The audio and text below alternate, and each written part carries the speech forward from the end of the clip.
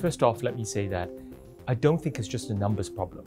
Of course, having enough numbers to fill vacancies, having sufficient hands on deck, that's the overriding priority in any health system.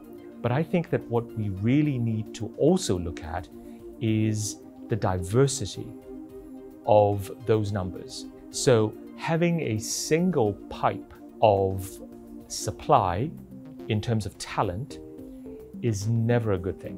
Whether it's medicine, whether it's finance, or whether it's government, diversity gives you quality through competition and the healthy clashing of ideas. I think that getting enough numbers, but having sufficient mix in those numbers in any kind of labor market is paramount.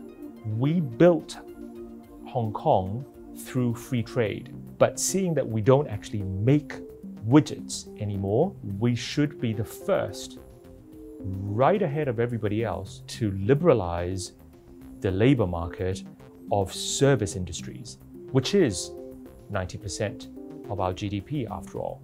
And that is how Hong Kong can continue to innovate, to continue leading, and to continue to play a renewed role in the Greater Bay Area for not just the country, but at least the region, if not the entire world.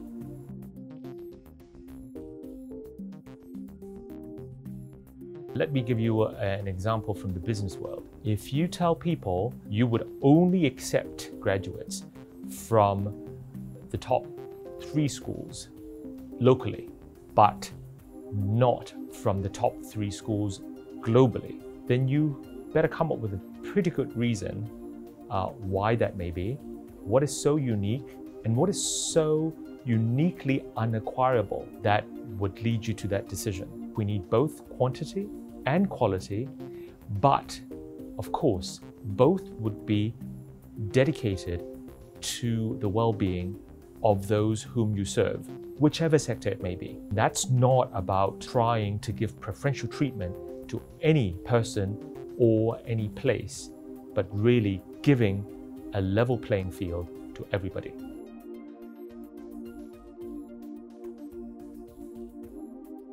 I don't think we should be looking at deregulation. Medicine is one of the earliest professions to undergo a regulatory regime because of a specialized and unique set of competencies and skills that would be required to administer to a patient. But I do believe that there are more than one way to be a good doctor, to be of good service to patients. And so that is why we need to come up with the postmodern equivalent of, say, the Flexner curriculum reform of the US back in the early teens of the 20th century. So we're now more than 100 years and we've used that century-old system without too much fiddling. I don't think that it's really fit for purpose anymore.